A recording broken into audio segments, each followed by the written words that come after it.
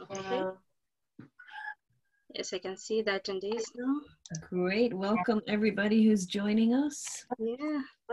Welcome Anne. I see Fred, Kevin. Welcome Angela. Welcome Arlie. Okay, I gotta go. Elizabeth, Ines.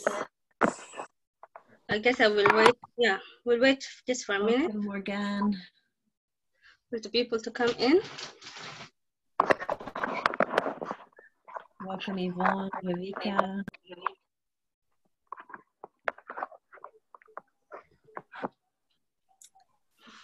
Welcome Ruth. Wonderful to have you all with us. Yeah, so I guess we can start now. Do you hear me very well? Okay. Okay. So hi everyone.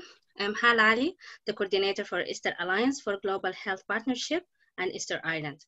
So before we start, I just want to let you know that this webinar will be recorded and we will post it later on our websites, www.globalhealth.ie and www.easter.eu, and also in our social media channel. Live streaming is also available on our Facebook page, Irish Global Health Network. So before I introduce my co-host and the speakers, let me give you a quick orientation on how to use Zoom webinar. It's a bit similar to the normal Zoom, but with your experience as an attendee, your video and audio are disabled at this time. But if you have any questions, you can raise your hand and we will be back to you later when we open the floor for the questions.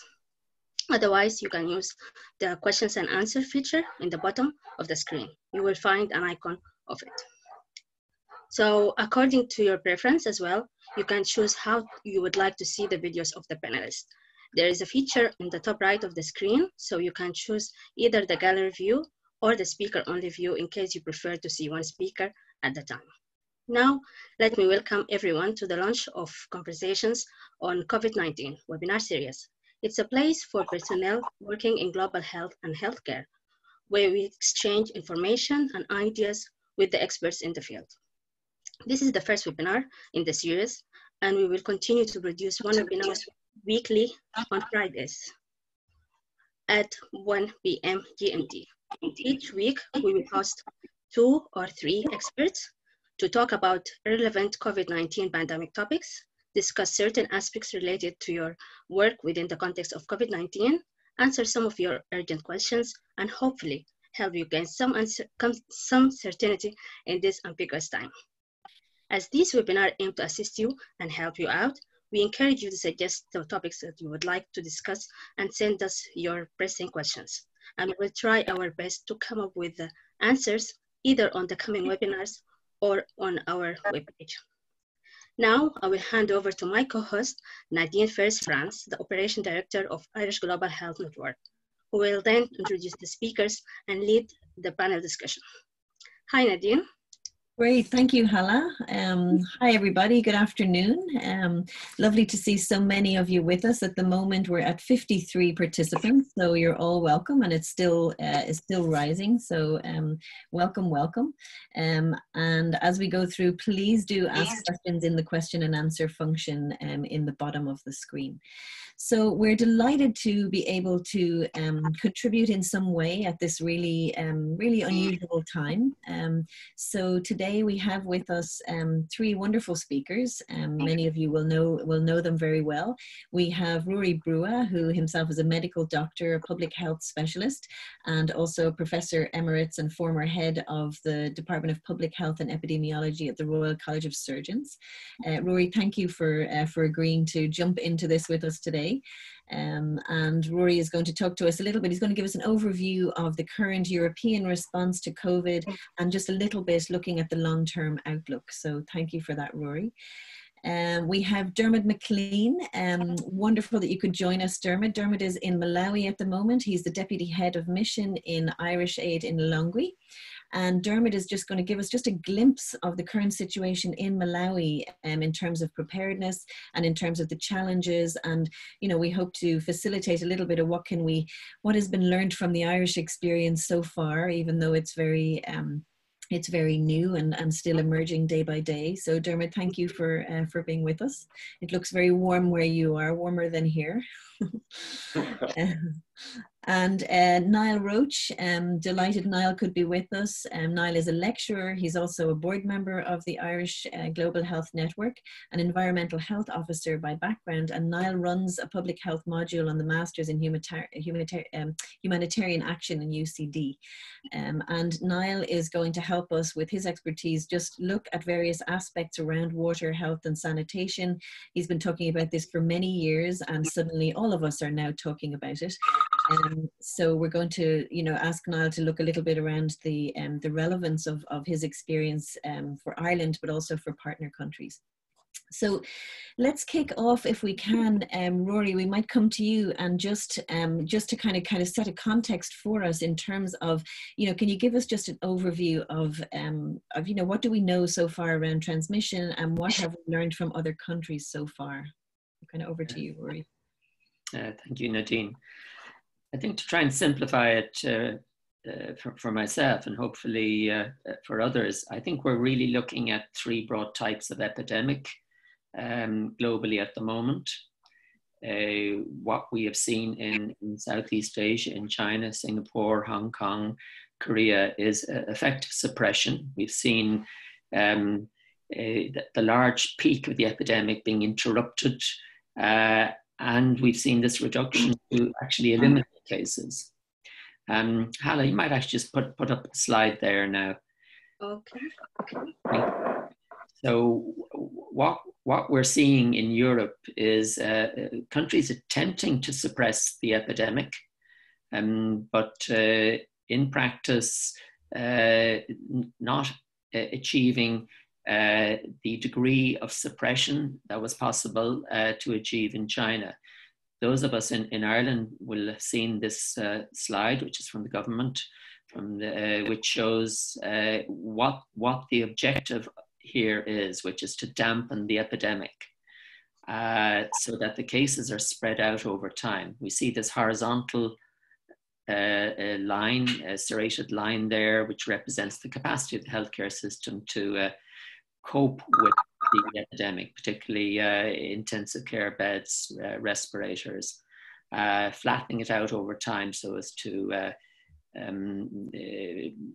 not allow the epidemic to overwhelm the health services. I think the third epidemic that we're going to see, and I think this is the one we should focus on, and I know Diarmuid will be able to speak to it a bit, is what are we going to see in low resource settings that cannot bring this set of interventions, we won't be able to resource them and achieve the population coverage. If you go to the second slide there, we'll see what the interventions are, and most of us are pretty familiar with them. They're at the individual level: case isolation in the home, which involves detecting the virus, contact tracing, and voluntary home quarantining of all household members. And we're seeing three sets of population interventions: social distancing of the whole population, focus on the under 70-year-olds, or closure of schools, universities. And in terms of how long this is going to last, really we're looking down the road. I think that if there is a message here, it's we are in for the long haul. We've been hearing references to weeks and now months, and then perhaps many months. I think we're looking right into 2021, because if we are successful, as China has been, it does mean that the population is still vulnerable to infection. If you turn to the next slide, we'll just see what are the package, the component of the intervention. And these are the non-pharmaceutical interventions. If you look at the very top curve there, the black one, thank you, that's if we do nothing at all. And in the context of Ireland, Europe, North America, we will see a need for intensive care, which is 30 times greater than the available intensive care, which is there at the moment. But by introducing these interventions, case isolation, and as you go down, we're packaging more and more interventions together.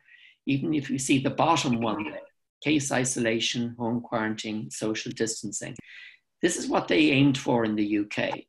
And what they realized after having sort of aimed for that was that they were still going to have an 8-fold greater number of patients requiring intensive care than they would be able to deal with. And they are now moving over to where Ireland is doing and what other European countries is doing, which is to try and achieve the suppression that China did, but in a very different social context.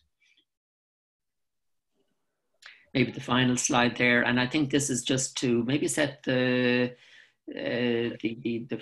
frame for this particular webinar, because I think as we move to Diarmuid, I think we could start to think about, we've heard so much about what we need to do in Ireland, but what is feasible in resource-poor settings? Now, this is purely my opinion. It isn't based on what I've been reading, but I do believe we're going to see high levels of mortality among the elderly in just a few months period in some of the poorest countries. We need to be considering what's going to be the impact on programs, food programs. What's going to be the secondary effects of the epidemic, which is it's going to undermine existing health services and staff. And I do know from my my contacts with foreign affairs, talking with some people in NGOs, there's a particular concern about how do we protect and support staff, what are organizations or duties of care, and what sort of support can we be giving to governments and beneficiaries. So let me stop there. I've been talking a long time, Nadine. That's great, Rory. Thank you so much. And I think we'd like to hear more. We'd like to come back to some of those points as well, but just to kind of get everybody involved in the conversation, and just to remind everybody who's here as an attendee that there is a question and answer on the bottom. And if you have any specific questions, please pop them in there and we'll do our best to respond to them. So just moving over to Diarmuid. So a very different context, Diarmuid, you know, you're sitting in Malawi at the moment, and obviously just kind of all of you really trying to think about what's to come rather than what's actually there. So can you give us just an overview of, you know, what is the current situation in Malawi, and, you know, what's happening in terms of preparedness, or you know, how is it right now? Yeah, thanks a lot. And this is a fantastic arrangement. I guess we're all going to, out of every crisis, come some benefit. And I think this kind of virtual discussions and virtual meetings, we're going to get better at these things if the internet works. So let's hope. And all right. But in the Malawi setting, just to say that, look, there's no case yet. Okay? So we're all fine. Everybody's happy. No, of course not. And I guess, you know, the big difficulty in this situation is that there's a few cases in surrounding areas. It's very much a Chinese, European sort of issue. It's been difficult to get political support for this. And I think what's really needed here is not just leadership, but we need presidential leadership, because the kinds of measures that need to be applied, the kinds of stuff that Rory was speaking about, and in this sitting, the timing at which you apply these measures. So you're kind of saying you've got to come across as if you're overreacting to the situation, which at the moment is no cases. Is that the truth? That is definitely not the truth. And we should be overreacting. And that requires, these are big, bold political actions, and they cannot come from a minister of health or a minister of education. It has to come from a president. And we're seeing it slowly happening, and we hope that appear in Zambia. It's happened in Zimbabwe. South Africa is also sort of waking up to this whole thing. And maybe that will come across here, but that's the first thing. Yeah.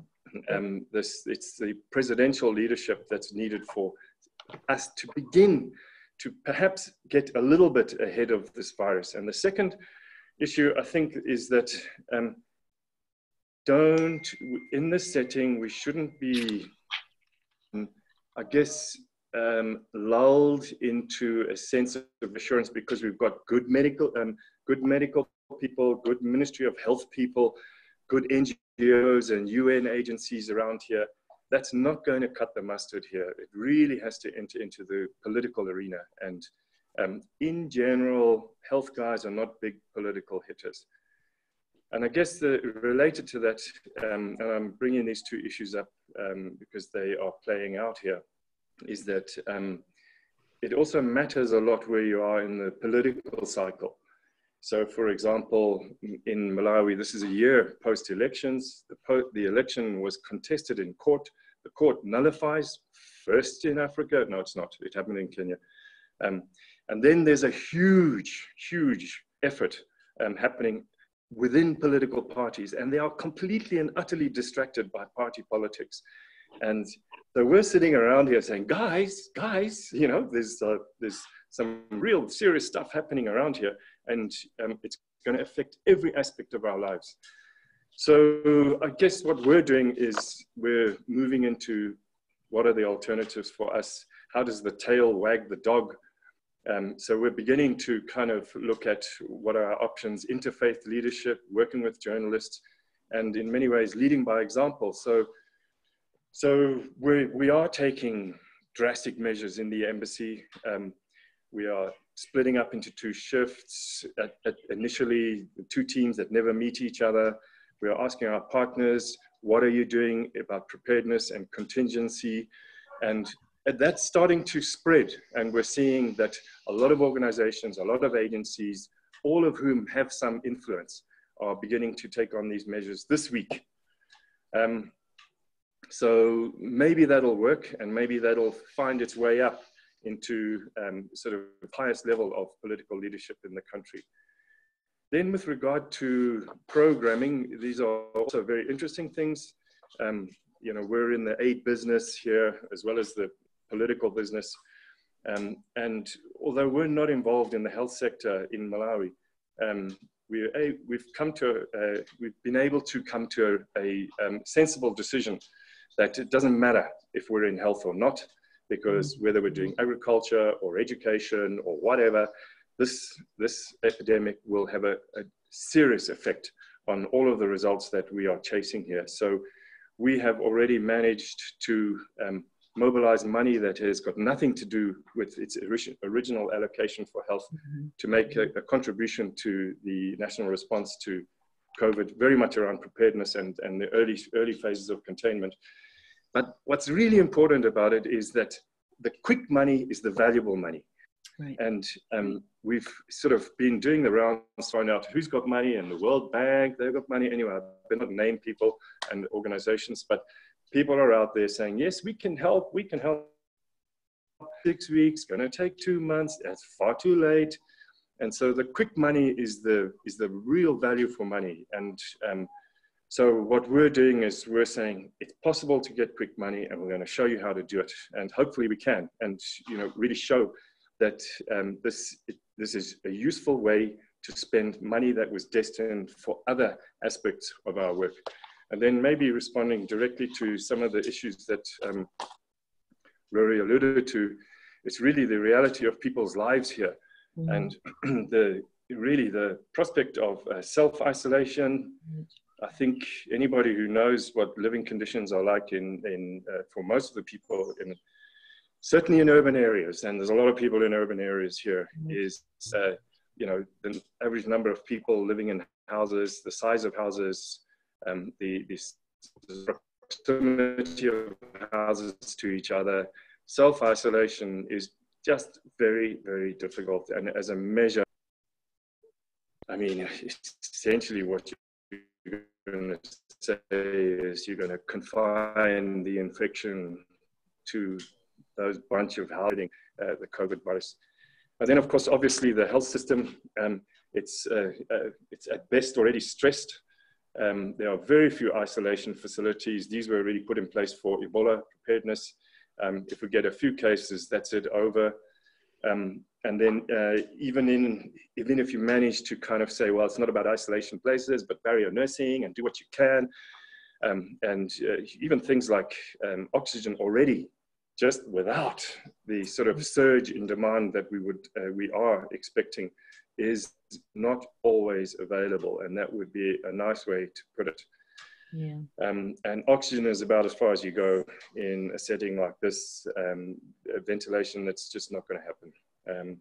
So yeah, I think it's going to be difficult to stem this and flatten the curve and delay it, as Ruairi was putting. It's going to be difficult, but it's worth the effort.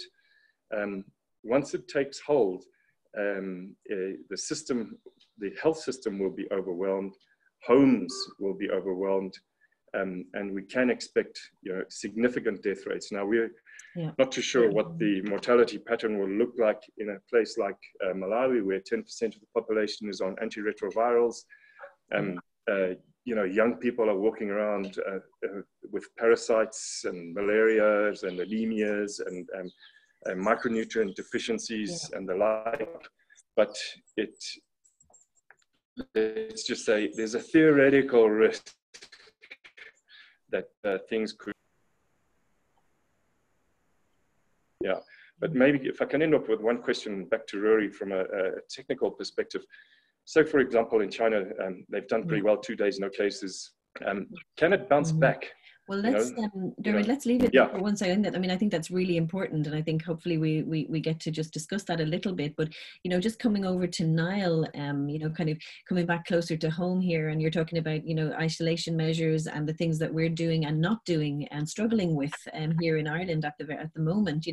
Niall, what do you think in terms of environmental health measures? What do we need to be really vigilant about during this containment phase? What have you seen yourself? And you have a lot of experience working on this, and now suddenly here we are in Ireland struggling with these things.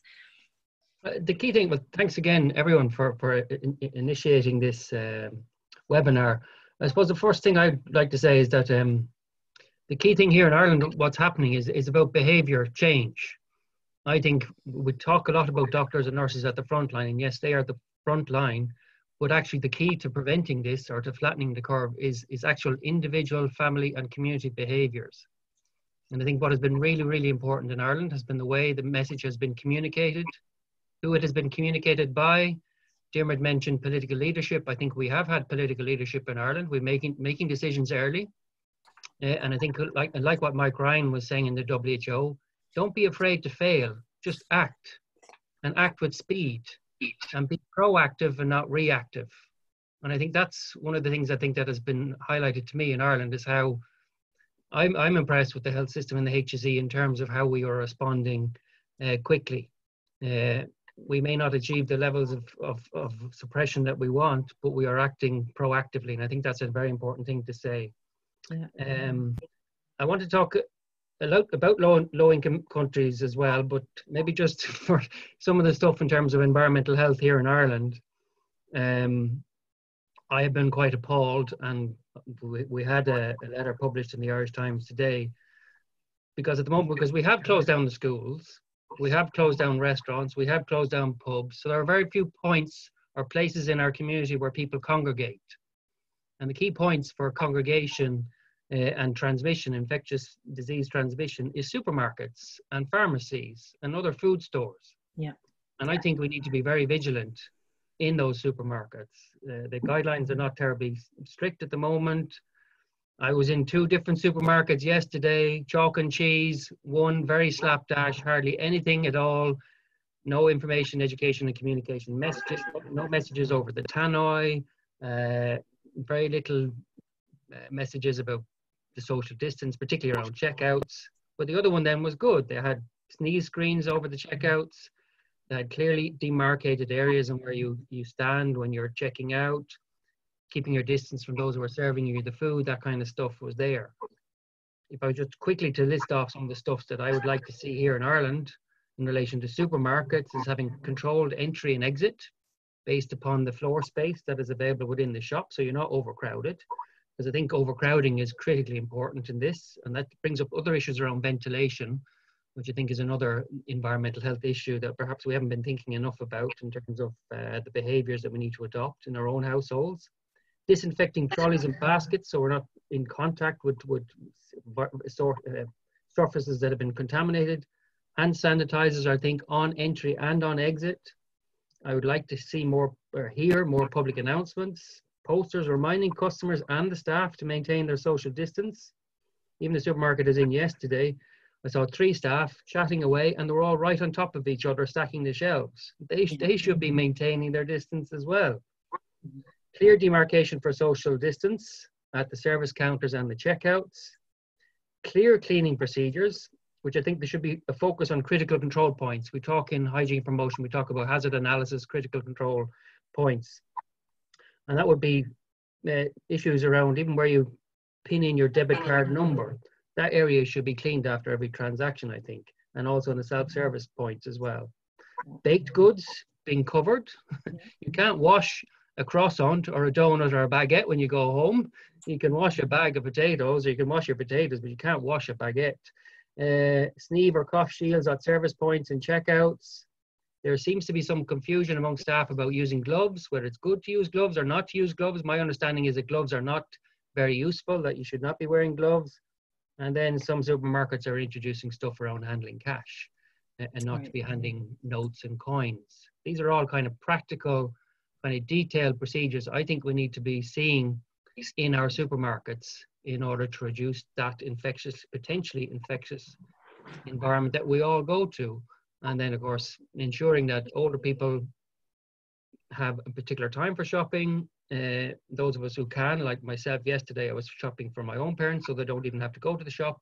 Right. Or we have the facility here in Ireland, which maybe Diarmuid doesn't have in Malawi, is to shop online, if you can shop online. That's just... And I see that shopping online, a lot of the slots are already gone all the way through April at this point. Yeah. Really? Wow. That's just at an Ireland level. Now, maybe you want to go back to the other panelists before I talk about get on my wash. Well, I mean, just while we're with you, Niall, you know, you have a lot of experience. You yourself have worked in Malawi as well. So I just think it's interesting, just, you know, just the contrast. I mean, what are your concerns in relation to water sanitation, and what do people need to be thinking about, for instance, in Malawi? What kind of advice could you give? Yeah. Sure. Well, we look at water, sanitation and hygiene, and I always look at it in a broader context of environmental health and broader kind of public health. And I think it's really, really important for those who are working in WASH are coordinating with the other sectors or other clusters that we work in. So when I was working in UNICEF in Malawi, I had the nutrition cluster right across from me. And Diarmuid mentioned there about the issues about people who are malnourished or suffering from micronutrient deficiencies, and what effect does the COVID-19 virus have on those? I don't know, but we need to be connecting with them. The C4D, communication for development section, is another important avenue for communicating health messages. The education section, obviously, also stuff is still going on in schools, and the health sector also as well. So we need to be in coordination, because this is a humanitarian emergency. It's not what I'm normally used to responding to. I've never responded to the Ebola crisis, and to some extent cholera. I'm not normally responding to conflict or natural disaster. So I think coordination is key, and particularly around communication and how we communicate messages, who is delivering that communication. Is it a trusted source? Doctors, we know in Ireland, are the most trusted profession in Ireland, and they are the people who are delivering the message. We look at WASH in 3 different kind of domains or spheres. One is WASH in the community. And as I said already, I think in the community, prevention at the community level is the most critical level where we can suppress the curve. But also WASH in healthcare facilities also I think is very, very important, and WASH in schools. And I'm going to discard WASH in schools because I'm going to assume, maybe Diarmuid has knowledge on this in terms of Malawi, whether they're going to close the schools or not, but in Ireland, schools are closed. I think I'm worried from a WASH perspective, because WASH is a fundamental element of primary healthcare. Yeah. And for years, WASH has not been funded very well, and that is reflected in terms of our coverage in relation to WASH. You know, and within WASH, just the good news, I suppose, is that from the evidence that I have in some of the guidelines, COVID-19 is not transmitted through water or sanitation. So our focus really is around hygiene and hygiene behaviors. And obviously WASH people focus on hand washing, for example, with soap. But there are other behaviors that I'll mention in a minute. But if you look at the data that we have from the joint monitoring program of UNICEF, WHO, nearly 75% of the population in least developed countries lack hand washing facilities with soap and water. So this is a behavior we are promoting, but people are not enabled to wash their hands because they don't physically have the hand washing facilities. Right. And we know from some of the data we have that less than 20% of people, this is a global estimate, wash their hands with soap and water after going to the toilet, for example. So we're already starting at a very low base in terms of listing behaviors. I mentioned kind of other behaviors that we need to try to promote. And again, the communication will be important around that. Social distancing, coughing, sneezing etiquette, avoiding gatherings. And even my own self now on Monday going to a funeral, and it's going to have to be organized in a particular way so that we're not overcrowding. And even issues around ventilation, because I remember doing my master's thesis on TB, and nothing in WHO guidance at the time was on the importance of ventilation. Right. To try and remove a virus or to remove a bacterium from it. Right, and just to let people know who are attending this webinar that on our website we are taking questions, very specific questions. People have all sorts of questions about, you know, how long the virus lives, you know, ventilation, those kind of things, and we have a frequently asked questions document that we're continually updating. So we'll do that based on the questions that come in here as well. I'm just wondering, Rory, if I just come back to you and just looking at some of the questions coming in, I mean, in terms of a longer term outlook, I know you mentioned it briefly, but if you could just say something about that. And also I see a question around, you know, what's the chance of having a second wave? That's one, you know, a second wave coming. And then one other would be, you know, how confident are we that the containment measures that are coming in reported by China are as we hear them? And I really appreciate that all of us are learning as we go, and that we may not know these answers even as panelists here, and if we don't, we can find out. But just, I don't know, Rory, whatever you would like to contribute on that. The more successful we are, the more in danger we are. Can you unpack that a little bit? China has been remarkably successful. It's also in a position where it can actually maintain that degree of suppression. It has a huge population of, if it's say 1.3 billion, 1.29 billion are at risk of infection. And because they've been so successful, they know that they could get a massive epidemic if they relax their measures. They are in a position where they can maintain those measures. They have been successful with suppression.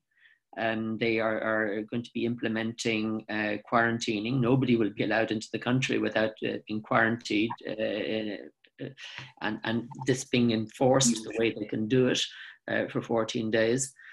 And they're such a large country that while you know the impact economically on them will be considerable, they can do it.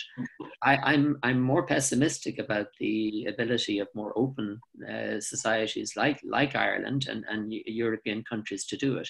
And we've already seen, you know, lockdowns happening, and people are going to be starting to try and balance up, well, the impact of the lockdown, of the social impact, the economic impact, against well, what is the cost of allowing the epidemic continue?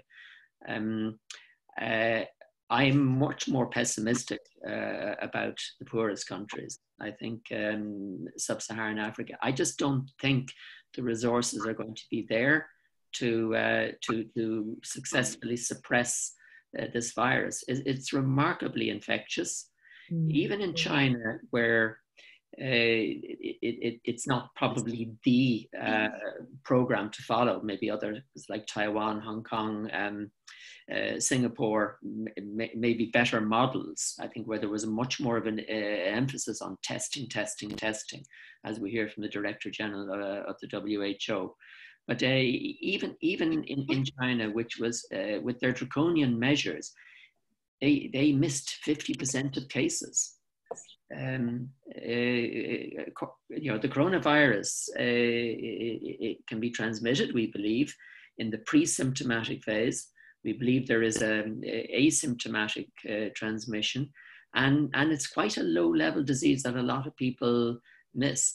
And that is why the traditional ways of controlling an epidemic aren't working here. The detection, identifying the case, testing, contact tracing. That's why we have to have all these other measures, which Niall has been talking about there, the extreme social distancing. And I think we are really struggling to do it. I think on a personal level, I feel, we're struggling, yes. As a typical family, a child, yes. Elderly parents, parents-in-law. There is a risk that in Europe we might just fall between two stools, that we have this ongoing epidemic. We don't really manage to suppress it effectively, like some of the Asian countries have been managed to do. What we will see in Africa, I believe, is quite high levels of mortality over a short period of time, mainly affecting the elderly, and it'll be a little bit like a storm that'll pass through.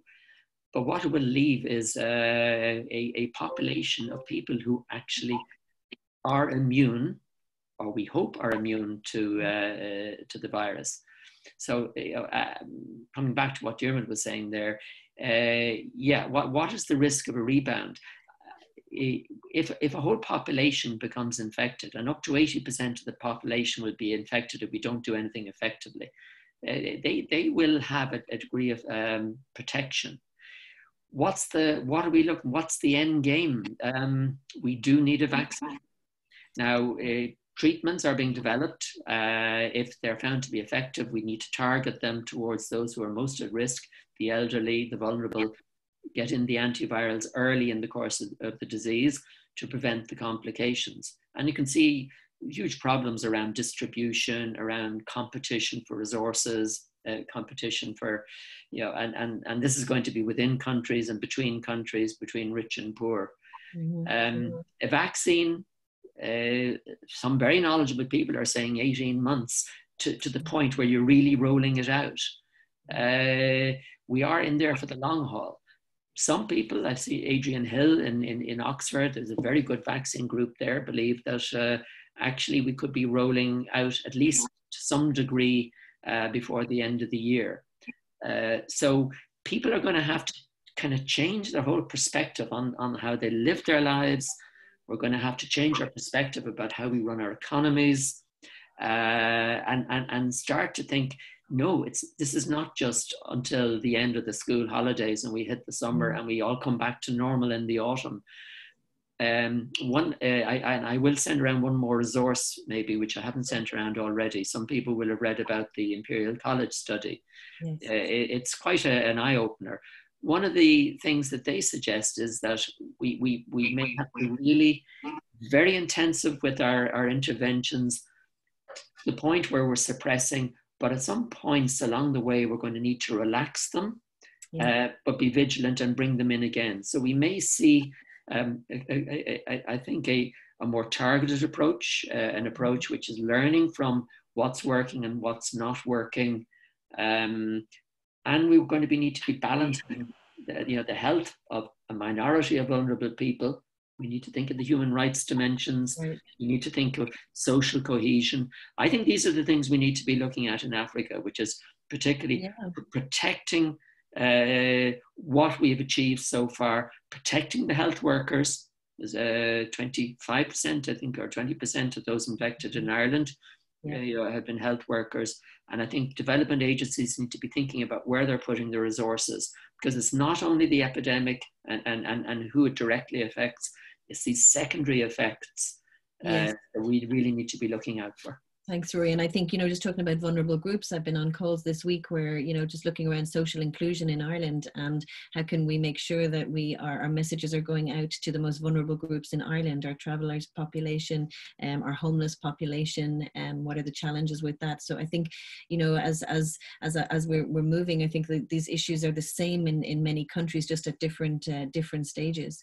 We've lost Diarmuid there for a minute, so maybe Niall, I'll just come back to you until we get Diarmuid back. And just reminding everybody there's a question and answers box, and we'll do our best to answer some of them on the panel, and the rest we will answer on our frequently asked questions document. Go ahead, Niall. Yeah, just to highlight what Rory was just saying there about protecting health workers. Again, I mentioned earlier on about washing the community, but also washing healthcare facilities is also critically important in terms of infection prevention and control. And the 2019 Joint Monitoring Programme report of WHO and UNICEF says that 896 million people use healthcare facilities with no water supply, 1.5 billion use facilities with no sanitation service, and they don't actually give the number of facilities that don't have adequate hand hygiene facilities and safe waste management facilities as well. So I think there's a huge amount of work to be done in healthcare facilities in supporting infection control, infection prevention and control for staff and also for patients. And I think also this is just to highlight, this is like, I think this is a cross-cutting mainstreaming issue, as we might call it in development circles, but it's also a protection issue. Yeah, we talk a lot in mainstreaming protection in humanitarian emergencies. This is actually a protection issue.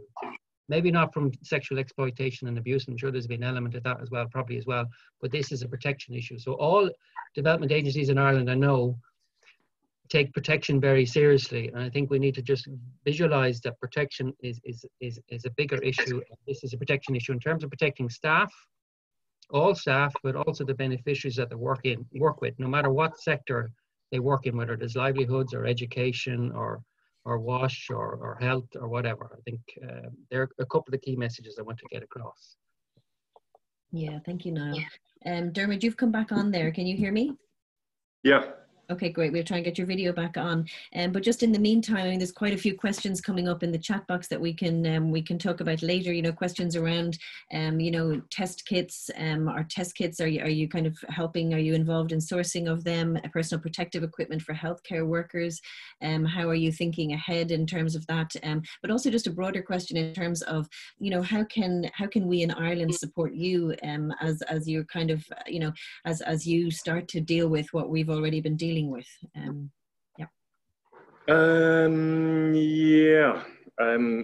With regard to requirements, I think that the country is quite clear. There's a lot of technical input into the phases of inputs and that are required. If the early money is mobilized, it'll be used very well, and it is. And it looks like the stuff is available.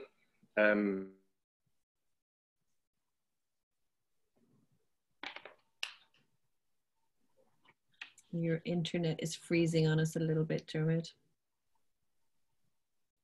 Which I think it shows one of the challenges that there's going to be for a country like Malawi, where we're able to swap to online and to communicate like this, and clearly that's going to be a big challenge for Malawi.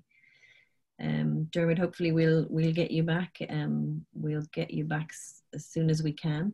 I'm thinking that it would be good just to, we have 70 people attending this webinar, and thank you for those of you who are putting in questions. And I'm just wondering if there's anybody who would like to, if you'd like to raise your hand, there's a raising your hand feature. You can raise your hand and we might be able to come to you, and you can just either ask a question or make a comment. And I'm going to ask everybody to be very brief. So please do that, and we'll try and come to you. I'm just wondering if while we're doing that, if there's any panelists who know anything about COVID and pregnancy. That was one question, and we may not, and if not, we can find out. And the other is, there was a question around wondering if the impact in low-income countries is likely to be less because there's fewer older people. Maybe Rory, I don't know if you have any insight on that. Yes. No problem. Yes, Nadine. You know, the demography is different, and maybe just the expectations around what the health services can deliver is different. I mean, many of the countries that we work in a way, have experienced the impact of a disease, an infection, which over a longer period of time has had a greater impact than perhaps COVID will, and that's HIV. And it was a very unnatural infection, the impact on young adults, whereas the COVID is largely going to impact on the health of older people. It also, I think, as I said, I think the impact will be very, very, very rapid because it'll be difficult to introduce testing on a very wide scale in resource-poor countries. Yeah. And maybe just one additional factor, but we don't really know how important this might be, but just picking up on what Diarmuid was saying there, in terms of treatments that might have some mitigating effect, both antiretrovirals, I believe, have been suggested as possibly having a mitigating effect, and anti-malarials. Right. So I think there's probably quite a lot to be learnt. Because there are so few resources, I don't think we're going to see as much of the painful decisions around prioritization and rationing. You know, rationing will become a real issue in European countries and in North America around who gets those ventilators if the epidemic goes beyond the surge capacity of the health system. I don't think those are going to be questions in the same way in a country that might have 20 ventilators for a population of 20 million people. Right. Yeah, thank you, Ruairi. And I think, Anne Matthews, thank you. You're just saying there are new good guidelines on pregnancy, which we will then put up on our website. And thank you for that. And I just noticed there's a message in from Ashley Scott in South Africa, just saying that they've acted very quickly within the last week in terms of social distancing. But with that quick response became panic. It came panic, and that's causing a lot of stigma and discrimination, people being refused transport because they're coughing. I think it's a very good point. How do we keep people informed with good and accurate information without having people avoiding testing and treatment due to stigma and discrimination? And I think for me that also speaks to self-stigma, where we know that if you are stigmatizing yourself, you feel very fearful, or you feel like you're going to be judged, and you might try to hide what's going on. So I think keeping the conversation open, and I think one thing I'm noticing in Ireland is that it's a very open conversation. Everybody is talking about getting testing, and I think the contact tracing is really helping with that, because it's just a systematic contact tracing being carried out. Diarmuid, I don't know if you want to say anything. You were talking a little bit there and you got cut off, just in terms of how, for instance, Irish could support Malawi. I think you were saying that you're okay in terms of your kind of sourcing the test kits and the protective gear. Yeah, and I think this, the early rapid stuff, which is of course going to, as Ruairi was saying, that's where it might help, because one can expect that this is going to be a high peak wave coming through quickly, and so what also with regard to what we can benefit from Ireland is actually learning from Ireland, and I keep in touch with the HSE guys. I'm on your the globalhealth.ie website, which is very, very useful. And in touch with basically some of our other embassies, just learning from what's going on in the other countries. So, but with regard to money, and that's not the big issue at the moment, because the amount of money that's needed is huge amounts of money, which should have been here last year, and it has built up the whole system. Right. Yeah, so. Yeah, thank you, Diarmuid. I'm just noticing a number of the questions and comments are just coming in around mental health, the psychological impact of people, not just in terms of loss, in terms of losing people, but also in terms of being kept, being at home, being isolated, looking at the potential rise in abuse, and just, tensions rising, and just somebody asking, how do we prepare for that, and what can we do about that? Niall, over to you. So you just wanted to get in there? Yeah, I just want to stress how important communication is. In developing country terms, we refer to behavior change communication. And I think that it's really, really, really important. I think key for a lot of us in this is people like behavioral psychologists, anthropologists, people who are engaged in social marketing. They're all really important. It's important also to avoid a panic. And like you just mentioned there, in terms of mental health, we don't want people to have anxiety or mental stress issues. No. If we have a message that is very fearful. We want to give a message that enables people to have control over their own health protection. And I think I cannot stress it enough that this is so important in terms of how we communicate these health messages in order to promote health. We promote health through education. And you can see how many people in Ireland have adopted those behaviours, but there are some groups of people who maybe have not necessarily. And the messages that were coming out yesterday, I think from Tony Houlihan, the head in the HSE, was trying to appeal to younger people, not so much to protect themselves, but how they can protect their loved ones, such as their grandparents. And I think in all settings, it is really, really important that we communicate effectively. And clearly there's going to be some element of how we promote health through the enforcement of legislation or laws. We can see it in Italy. You can't move around unless you have a piece of paper. I don't know if we're going to get to that stage yet in Ireland, but I know the police have been ramping up. And that is another way in which we promote health, but it's probably not the way that we want to promote health in the best way. And we don't want to create fear. No, and I think, you know, that fear, you know, I work a lot with people around their thoughts and their thinking. And I think that, you know, there's the virus, and then there is the virus of fear that is spread, you know, that's spread in our minds. It's spread in the way we use language. You know, I've seen a couple of things like war on COVID and those kind of things. And we learned a lot about that kind of language with HIV. And I think just making sure that even individually, you know, each of us are, you know, we have a responsibility and an opportunity, in fact, to really not spread fear, not spread the virus of fear.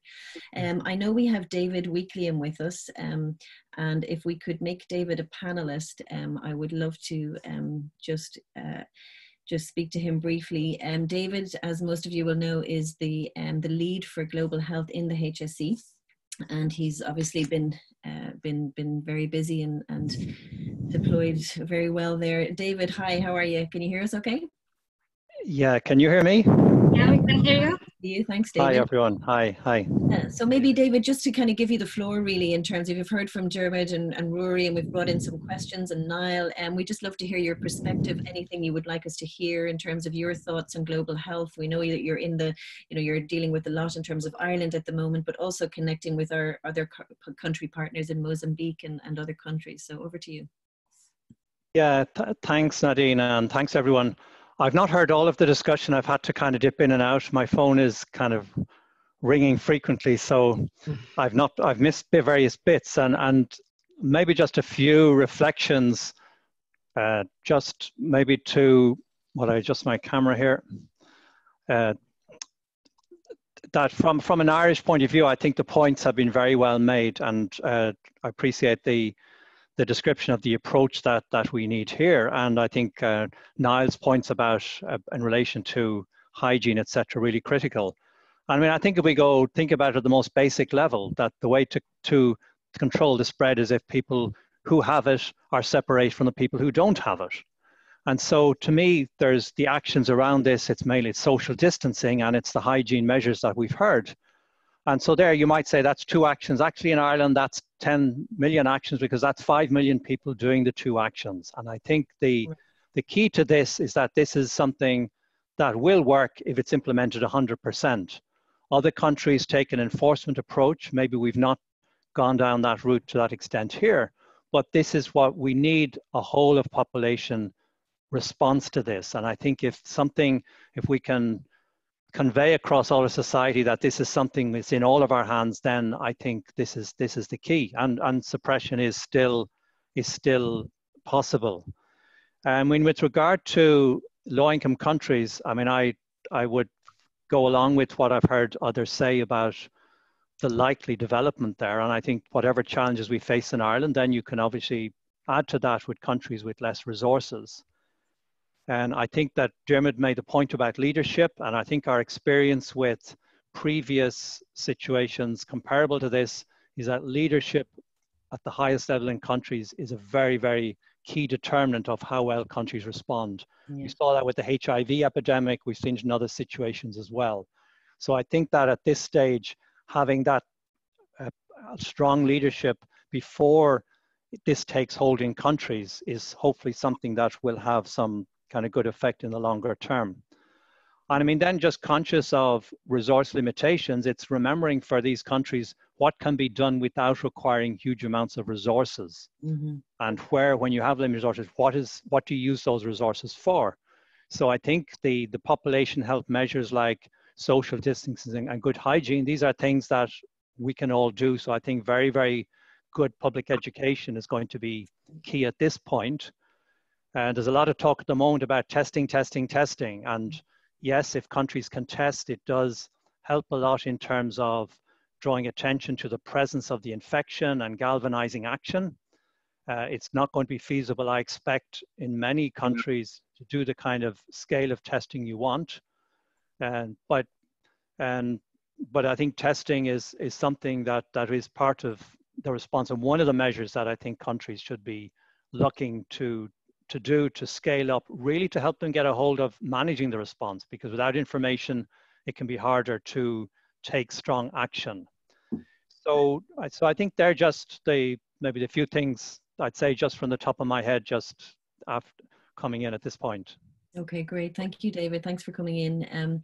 So I think we're coming to the end of what we can do in this hour.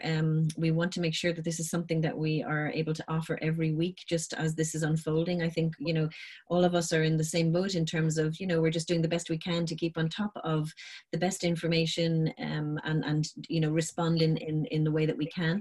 I see that people are asking on the webinar, on the questions, what can we do? What can Irish NGOs do? How can we support? So maybe just one very last quick comment from each of the panelists, and then back to Hala, but we'll need to finish up. So Niall, if we could start with you. I just want to highlight, because I know there are WASH people online and listening to this, just to highlight that we have compiled a number of resources through the Global WASH Cluster, and they provide the materials from Sphere, the Interagency Standing Committee, UNICEF, WHO, and others, including stuff on environmental health, essential environmental health standards in healthcare facilities from WHO in 2008. So I just wanted to highlight that those resources are already out there, and we in the Irish Global Health Network can act as a repository for those resources. And we're really, really open and willing. If people have requests, please ask us what you need, ask us questions. We will continue to update on that frequently asked questions and respond in any way we can. Diarmuid from Malawi, any last words? I'm asking you to be very brief, and thank you for that. Yeah, there are a lot of Irish NGOs who are super capable, and what they should be doing, what the guys are doing here in Malawi, is repurposing, doing exactly what Niall's talking about: communication, washing your hands. That's it. Thank you very much. Thank you, Diarmuid, and thank you so much for joining us. Ruairi, how about you? Just Hi, a last word, anything to offer? Father Michael Kelly calls education the vaccine against HIV, and I think the vaccine before we have a vaccine is accurate information. Social vaccine. I love the way he says social vaccine. Yeah. I would like to say something we haven't talked about, but anxiety. I think I feel it on a personal level. Yes. Trying to balance, work, a child, not putting elderly parents-in-law in danger, and the professional anxiety. Am I doing enough? There are my colleagues like David out there, at the coalface. And I think we all just need to be kind to ourselves and kind to others. This is very stressful. And maybe just as a final, it's not quite humorous, it is quite serious. Humor is loud as well, just to know we're allowed to laugh. We should laugh, good, yeah. If somebody wants to do a count of the speakers, how many times they touch their faces, tweak their ears, their chins. I think Niall and I are sort of up there. I don't know who. I'm the worst. Count. I'm the worst. Mainly your ears, Niall, you went for, whereas you're better than us. Good, I love that. Thank you, Ruairi. And David, any last words before I don't touch my face? Yes. David, you're muted at the moment. Somebody needs to unmute him. Yes, Ellen, can you? Yeah. Yeah, I think I've only just come in at the end, so they probably were my last words for now. But I look forward. But let's keep the discussions going. I think this exchange I found has been very, very useful, and I think, like Ruairi talked about, the anxiety, we can be supporting each other. I think this is a very useful forum for doing that. Yeah. This is a place where the global health community in Ireland and beyond can come together. So let's use the opportunity and let us know between each other what our needs are. How can we support each other? And I think, Nadine, you and your team, you're doing a fantastic job with information. Yep. Let's hear from people what kind of information is useful to people as something that will support them, because that will also help with anxiety levels if we feel there's those supports around us. So yeah, thanks for that. Good, thanks, David. And I think just in terms of, you're right, Rory, what more can we do? And I think the HSE put out a call looking for health care workers, health professionals and social care, people in social care offering to sign up and offer their services. And there's a link on our website, on our COVID-19 page for that, which is just something practical people can do. So good. Hala, back to you.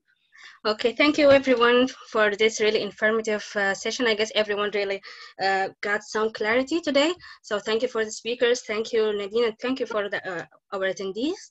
Ellen, can you put the slide, please? So we are going to continue, as we mentioned, we are going to continue on these webinars every Friday at 1 p.m. GMT or Irish time. And for any questions, and if you have any topics you want to suggest, please send us to our email info@ester.ie. And we have, as we mentioned, there is a dedicated webpage for coronavirus frequently asked questions. We will add the questions that you have asked and we didn't have a chance to answer them there, and also more questions that will be added there frequently. And this recording of the webinar will be available on our websites, www.globalhealth.ie and www.ester.eu. By this, we wrap and the webinar. So thank you, everyone, and we are looking forward to hear from you. And thank you. Thank you, everybody. Hey, everyone. Stay well. Thank you very much. Bye-bye. Bye. Bye. See you.